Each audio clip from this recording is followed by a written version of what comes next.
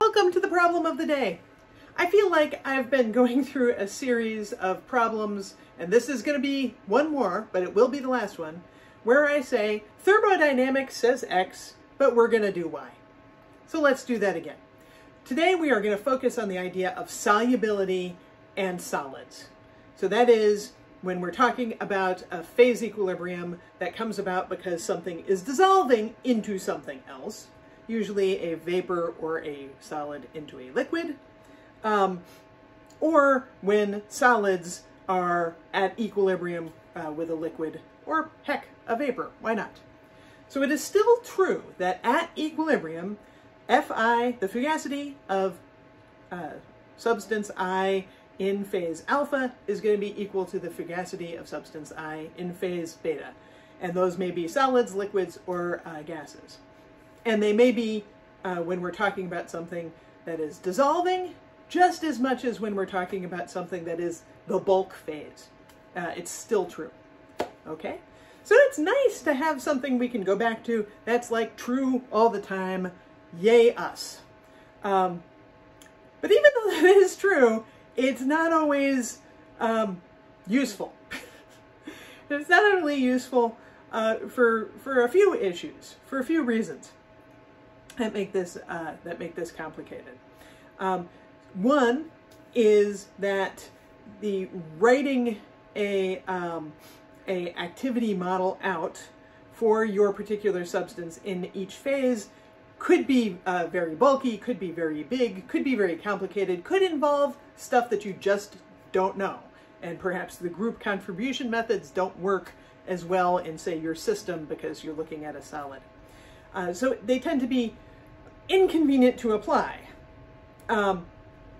We would still write this out as modified Raoult's law for A and B, and I'm assuming at the moment that neither A nor B, alpha nor beta, is a vapor. So you would have the, say, two liquid phases, or a solid phase and a liquid phase, and you have xi gamma I pi sat is equal to xi gamma I pi sat, whereas the xi and gamma I for phase alpha are different than for phase beta. The p sats end up canceling out. But as I alluded to a moment ago, writing an expression for the activity, for the gamma on one side and the gamma on the other side, can be very fraught. Activity models are big and they are bulky, and they are not always well suited for describing a solid, and sometimes even when they are not easy to find the parameters for. And so, quite often, this kind of modeling tends to be the domain of people working with theory or people doing fundamental research, while people who are working in chemical plants tend to use shortcut methods that get at the immediate question they want to know, which is how much of this stuff is going to dissolve. So let's talk about that a little bit more.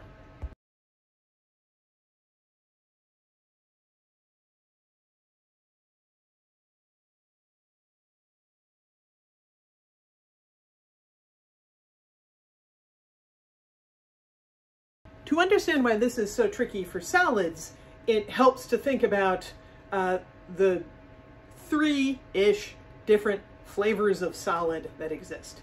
And this may be something that you have discussed in, say, a polymer science course or a material science course, or maybe you're hearing it for the first time here.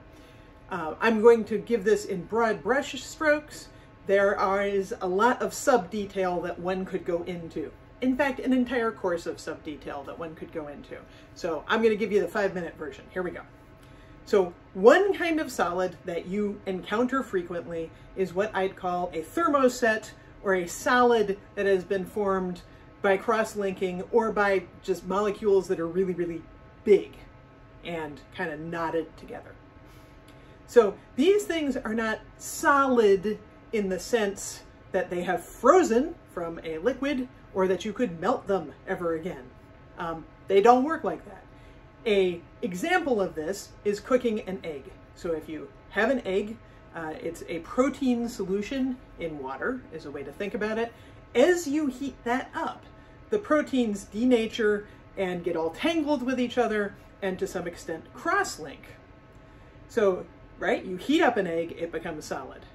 You heat up an ice cube, it does not become solid, it becomes a liquid. It goes in the other direction. So that's how you know when you have something as kind of like a thermoset or a cross-linked sort of solid. And we are surrounded by things that behave in this way. For example, you know, it's not like wood is a crystal. So that is one class of solids that are out there. Then there's the two different-ish solids that do melt and freeze. And they are on a continuum with each other. The first I would call amorphous solids, and the second, or actually third, because we had one thing listed before this, is crystalline solids. And so a crystalline solid is the stuff was melted, and then you cooled it down and crystals grew. And the amorphous one is what happens if, quite often, if you cool it very fast, often, or you mix it around a lot, that you don't grow crystals in their really nice crystal formation. They don't, the molecules end up in solid formation, but they're not in their absolute lowest energy configuration. They are not stacked as neatly as they'd like to be if they were truly at a perfect and beautiful equilibrium with their surroundings. You've kind of quenched it and sort of trapped them as they are. That's an amorphous solid. And one of the ways you know you have an amorphous solid is it's easier to melt. It takes less energy to melt than the corresponding crystalline solid. So crystalline solid has had a chance to grow, and each molecule that sticks onto the crystal goes in its precise lowest energy spot. And this is a composition. Things can have degrees of crystallinity. Quite often you have things that are somewhat amorphous or somewhat crystalline in the middle. And the point here is that you can trap a solid in a non-equilibrium configuration, whereas that kind of trapping tends to be really difficult to do with vapors and somewhat difficult to do with liquids. Usually in the course of hours, sometimes days, these move to their equilibrium configurations, whereas a solid you can trap in a non-equilibrium state for years. And you can also kind of form a equilibrium state and then change its temperature, and it doesn't immediately change. So the sort of math that we talk about that applies to everything, fugacity equals fugacity, it really describes pretty well what's going on in what I just circled and put, thermo exclamation point. Those crystalline solids are well explained by the kind of equilibrium math we've been doing. Fugacity equals fugacity. It's got that.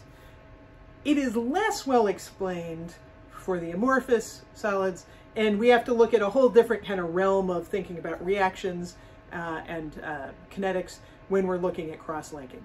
So really, when we're talking about solids, we're thinking often in the crystalline range. Okay, so for the reasons I have discussed, we find that fugacity equals fugacity is often somewhere between inconvenient or not even relevant that much to use when we are talking about dissolving a solid in a liquid, and it's often not convenient when we're dissolving a gas in a liquid. So when we're talking about dissolving thing A and thing B, we will often move to something that's a bit more pragmatic and a bit more empirical than doing a full-on kind of derived first principles activity model for our situation. So when we are thinking about a solid dissolving in a liquid, we will tend to turn to solubility, which is something that people measure experimentally. You can model it. It is modeled, and people think about, what's the delta H and the delta S as things dissolve. This is 100% part of the literature. but it still results in something where you can have a mass dissolved in a particular volume, and you have a constant for this, or ideally a temperature-dependent relation, because as temperature goes up, usually the solubility of a solid in a liquid also increases. On the gas side, we tend to use something called Henry's law. And Henry's law reflects the fact that you can have a constant that is equal to the mole fraction or concentration of a given gas dissolved in the liquid divided by the initial partial pressure of that gas over the liquid. So that's the equilibrium that we're looking at there. And depending on which source you go to, the numerator in that fraction might be a mole fraction, or it might be a concentration in, say, maybe grams per liter or moles per kilogram of solution. It really depends on your source. And vapors, this is thermodynamics here, will have less solubility as temperature goes up. So as the temperature increases, you lose gases. So as you warm up oxygen, or as you warm up water, there is less oxygen in it, there's less CO2 in it. So let's try this as a problem. I'm working with Senior Design. A couple years ago, we were working with Rusty Rail, which is a brewery down the road in Mifflinburg. And they carbonate their beer using high pressure CO2. So they have a big sealed tank, and they pump it full of CO2, and they wait for it to dissolve, and they end up with carbonated beer. A typical carbonation ratio that you might use for beer is 2.